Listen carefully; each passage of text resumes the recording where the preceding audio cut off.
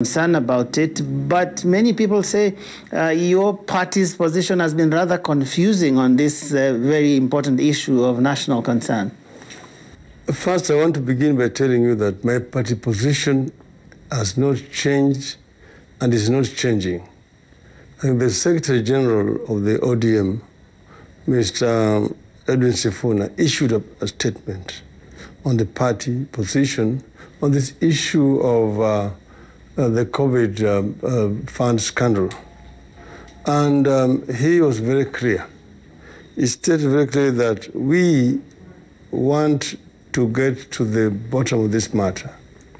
We want a proper investigation carried out by professionals. And he actually talked about an audit of the books of the Ministry of Health from this beginning up to where we are right now. Because that is what is going to reveal the picture at the Ministry of Health. Right now, there's a lot of shouting, and a lot of cacophony, that nobody knows who is telling the truth. The Maize scandal, which I handled as the Prime Minister, we appointed PricewaterhouseCoopers, a firm of auditors, who investigated. And it's actually on that basis that I suspended the Minister for Agriculture to allow for more investigations. And then you remember one of the NYS, the Auditor General carried out a special audit of the NYS scandal. And he's the one who came up with all those names, as a result of which it was now easier for the DPP to carry out prosecution. I understand that's history. Now, my question then becomes this. I mean, you've called for an audit. The report obviously would be given to the current agencies that we're dealing with. And yet we've seen a lot of rot in the Ministry of Health. At a certain point, Mr. Odinga, you referred to it as a scandal that touched on people very close to the president at that time, at a different time, and you said, in fact, at the time, it was a president's scandal. Do you have confidence that this government can actually get to the bottom of the rot, particularly at the Ministry of Health? What I'm trying to say is that whether the government is going to act is a different matter. The most important thing, let the facts come out. At the moment, the facts are not there.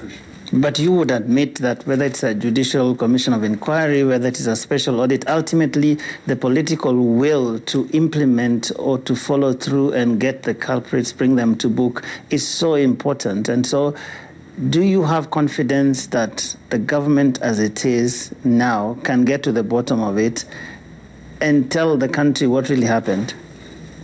We saw with the case of, for example, NYS, some people were taken to court. The matters have been dragging in the courts up to now.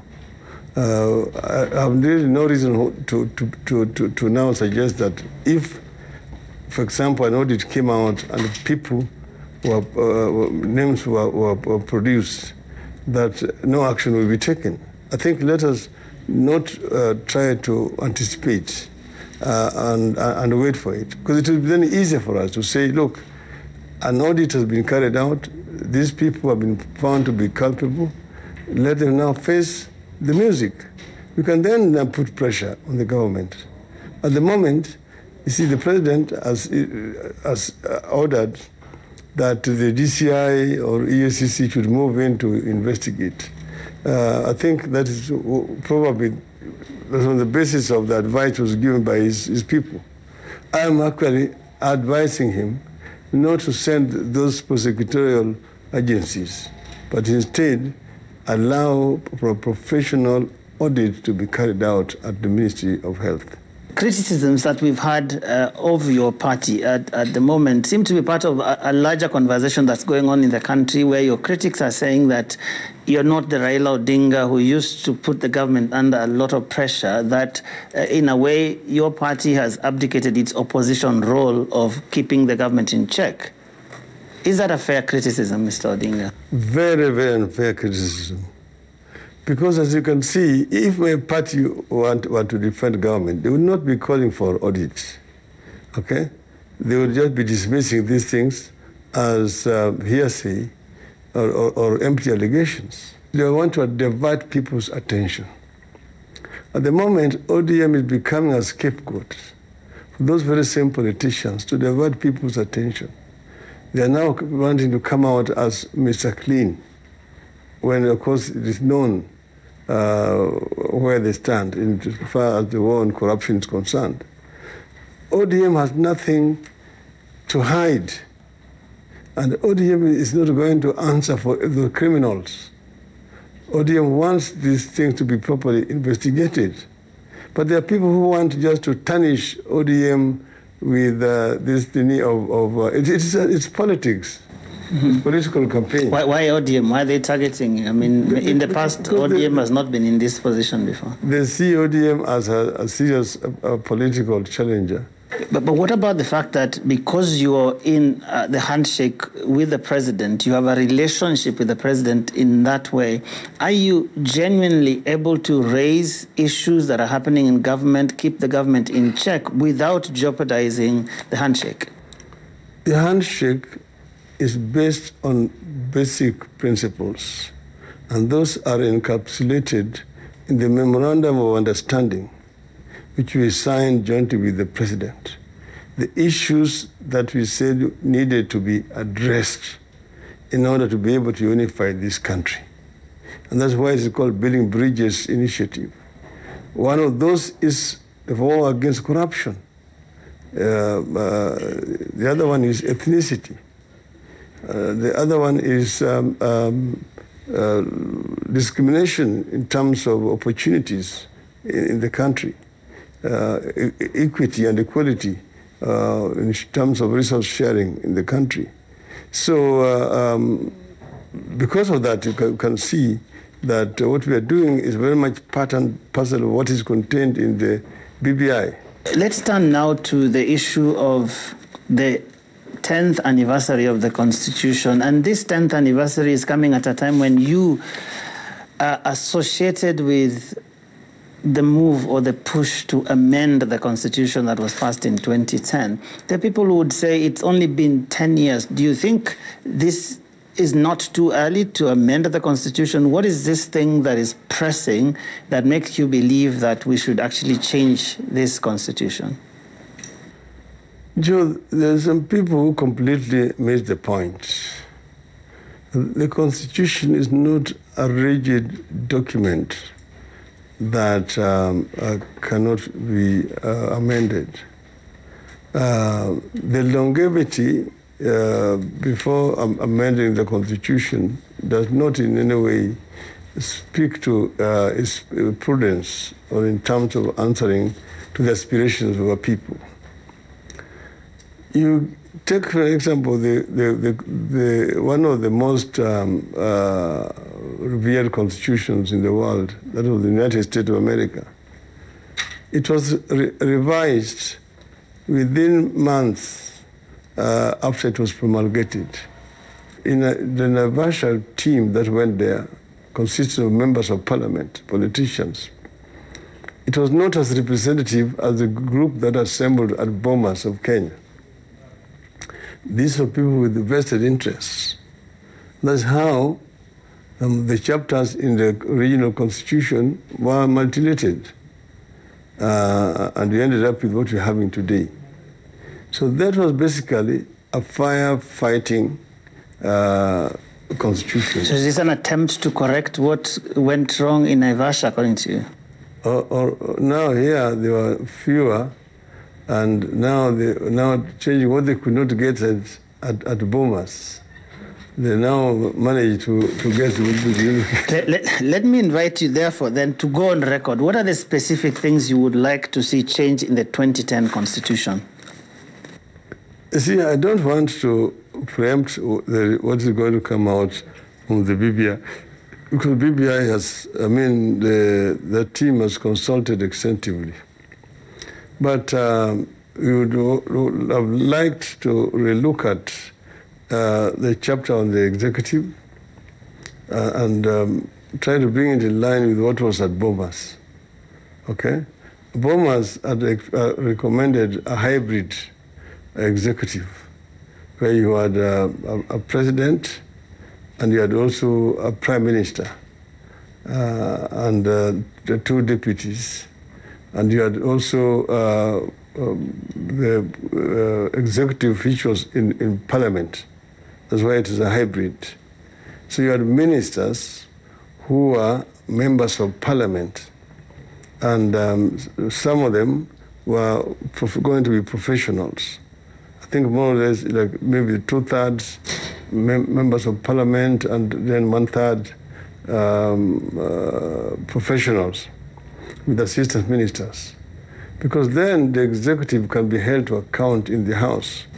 But that would be a very large executive, and the critics have said it will create multiple centers of power. We remember, for example, when you're in the Grand Coalition government with President Kibaki, and there was constant friction. You were frustrated, and you expressed it very publicly in some instances. Our situation was different. See, that was a Grand Coalition government. And the Grand Coalition government was shared 50-50. President Kibaki appointed 50% of cabinet, and I appointed 50% of the cabinet. And we were supposed to be sharing 50-50. That's why there was that tug of war all the time, thinking that we're not getting our 50%. But for example, the maize scandal that you talked about, you suspended people, but the president countermanded you and basically overturned the decision. Under the accord which was signed between me and President Kibaki, we were supposed to consult before making decisions. And I had informed him through his office that I was going to take this action of suspending ministers. But he turned out and said that he was not personally consulted. And you remember also there was a time when he appointed the other executive officers, officers like the Chief Justice. The CJ, I remember. The DPP. Controller of budget, I think it was. Budget, and I said I had not been consulted. So there is a Baba. And that again went to Parliament and it was not. It fell through, yes. Okay. But that was because we were sharing power on a 50-50 basis. That is not like one government like they have in Tanzania. In Tanzania, there's a president, there is a prime minister, and a deputy prime minister, and it's working perfectly well.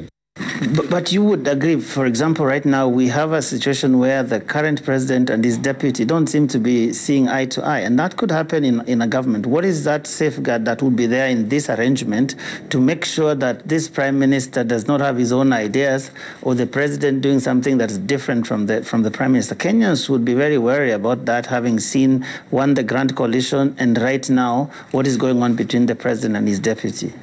You see, Kenya is not unique in this. The other countries also who have got similar constitutional structure that we have, either you've got a pure presidential system, like what we have now in the United States. There have been times when there was a president and a deputy who are not seeing eye to eye, but they have to coexist. I've known, for example, in Nigeria, when there was President Obasanjo, and his deputy Abubakar Atiku, and they were not seeing eye to eye, but they had to coexist for the duration of that period. Maybe this is something that requires a relook, whether you should be having a presidential running mate system, or whether you should have a system that's what you had before, where you got a president who then appoint a vice president after the elections. And if the chemistry is good, they will work together. If not, then you can change the vice president. Like in this particularly with the devolved system, the governor and the deputy governor. Let's move this a little bit further. You have talked about disputed elections as one thing that you're very concerned about. Electoral justice, you've called it. It's one of the issues in the BBI conversation.